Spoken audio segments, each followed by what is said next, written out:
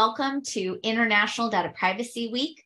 I'm so excited to be seeing you at some of the events we have ahead and want to share with you just a few quick tips that might help you and your family as you think about data privacy.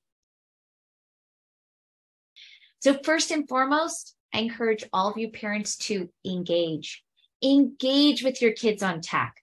Don't let them up in their rooms alone with iPads for hours on end.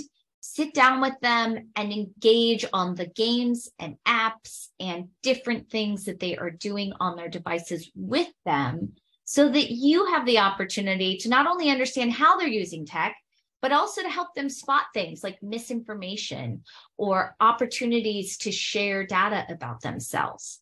So keep your eye out when you're with your kids on ways to interact with them on their devices. Secondly, privacy. Talking to your kids about what it means to protect their privacy.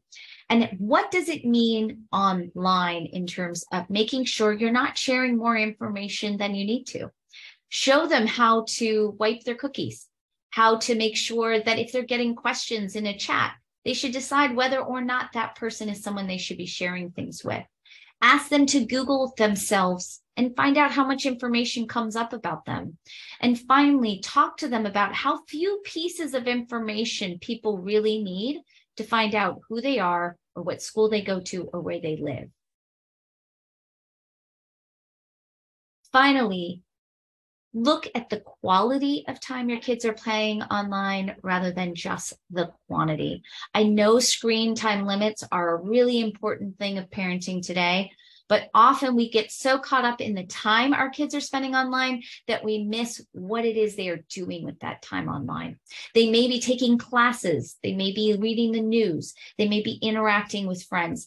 There are so many different ways in which our kids can use technology, and it's really on us as parents to make sure that they're using that time in a quality way and that we're not just measuring the quantity of time.